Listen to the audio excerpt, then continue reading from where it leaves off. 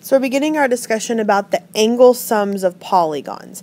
And each polygon, depending on how many sides it has, the angles will always add up to a specific number.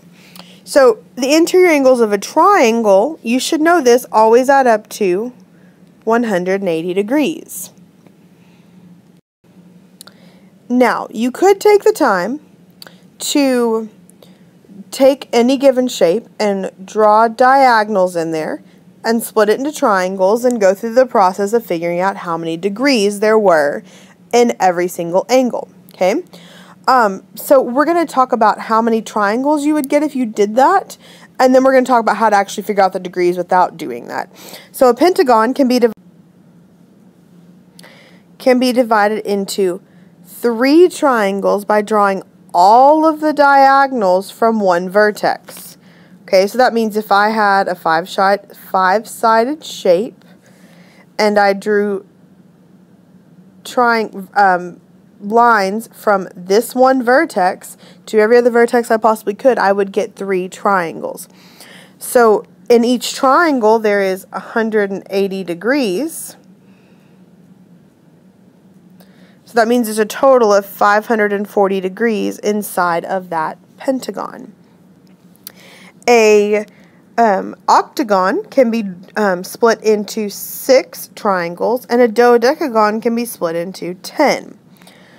Again, there is a formula that you can use this, and that's where it skips down to page 7. It says the sum of the measures of the interior angles of a polygon with sides is the formula 180 times n minus 2.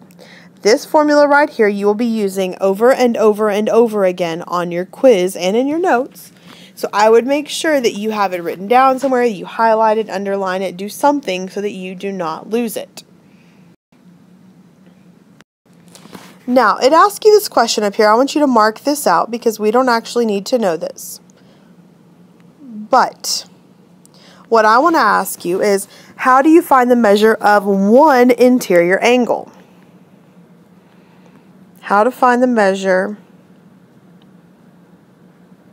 of one interior angle. I just gave you the formula to find the measure of all the interior angles, the sum of them. So if you want to find the measure of just one of them, then all you have to do is divide the total by the number of sides. You divide the total by the number of sides. And if you use some common sense, okay, think about the next question. It says, look at the decagon on this slide. Now, we don't have a decagon, but a decagon has 10 sides. So the more sides that you add into your polygon, as you get to 11, 12, 13, 14, 15, 107, and you keep going, the more sides you have, the more and more and more your shape is actually going to look like a circle. The more sides you add in, the closer you get to becoming a circle. So we've talked about interior angles. Now we're going to talk about exterior angles. Exterior angles are outside. Exterior angles of a polygon is an angle that forms a linear pair with one of the polygon's interior angles. So if I give you a triangle, what they're saying is that this angle and this angle form a linear pair. Linear pair means they add up to 180. So if I know that this one is 70, then I can easily deduce that this one on the outside is 110, because those two again have to add up to 180. So the measures of an exterior angle and the adjacent, which means next to it, interior angle, sum to 180 because they form a linear pair. Now, if you were to add up all of the exterior angles of a convex polygon, they're always going to add up to 360 degrees. So if I were to continue to draw my exterior angles of this shape, that means if I were to add this angle on the outside,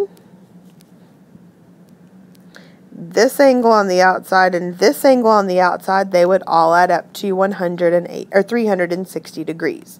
Those three together will always add up to 180. If it was a five-sided figure, they're always going to add up to 180. I'm sorry, 360. If it was 10 sides, they're always going to add up to 360. So this next question says, what is the measure of one exterior angle of a regular 13-agon? Well, we know that the total angle measure is 360.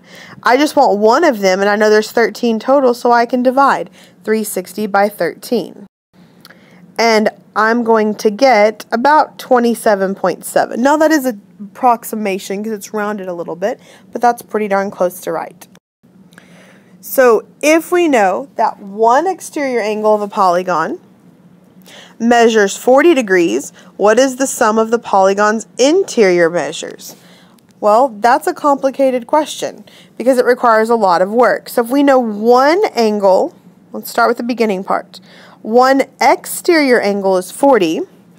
Well, I know all the exteriors is equal to 360. And one of them is 40, so I can do 360 divided by 40.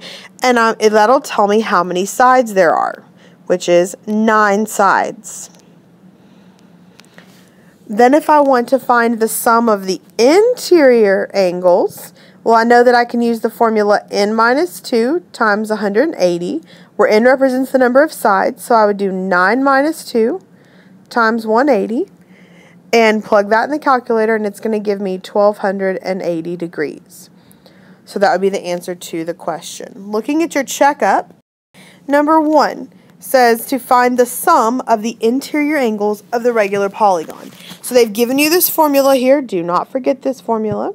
I would also probably write the sum of the exterior is always 360 because it's important to remember that. So a pentagon, we know, has 5 sides. So I can use this formula, my sum formula, and do 5 minus 2 times 180. And I can plug that in the calculator, and I'm going to get 540 degrees. For number 3, this is a 13-gon, which means it has 13 sides. So I can do 13 minus 2 times 180.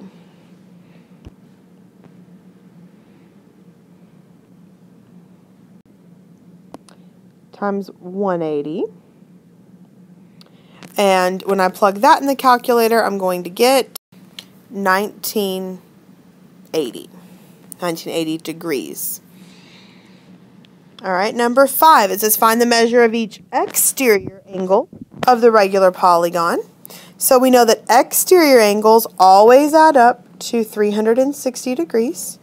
And this time it wants me to find the measure of one of those. Well, a heptagon we know has 7 sides.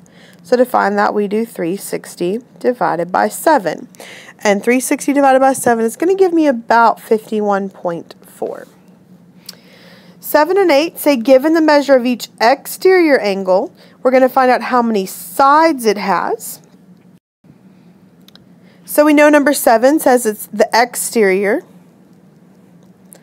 is 30 degrees. Well, if I'm given the exterior, you may want to write this down because it's going to be on your quiz. If I'm given the exterior, all I have to do is divide, if I'm given the exterior degree, let's put that, be more specific. All I have to do to find the answer is do 360 divided by the one exterior angle. So that means for this case, I can do 360 divided by 30. And when I do that, I'm going to get 12. So that means there's 12 sides. So if the exterior angle is 30, then the shape has 12 sides. For 9 and 10, these require a lot more work. So 9 says each exterior angle of a regular polygon is 45 degrees. And then it says what is the sum of the interior angles? Well, I know if it's asking me for the sum of the interiors, I'm going to have to use the formula n minus 2 times 180. where n is the number of sides. The problem is I don't know the number of sides. What I do know is the exterior angle is 45 degrees. So I can do 360 divided by 45 just like we did on problem 7. And I'm going to get 8 sides. Then I can plug that in to my formula, 8 minus 2 times 180. And it's going to give me 1060. No, I'm sorry, 1080. So if the exterior angle is 45 degrees, there's going to be 1080 degrees on the inside.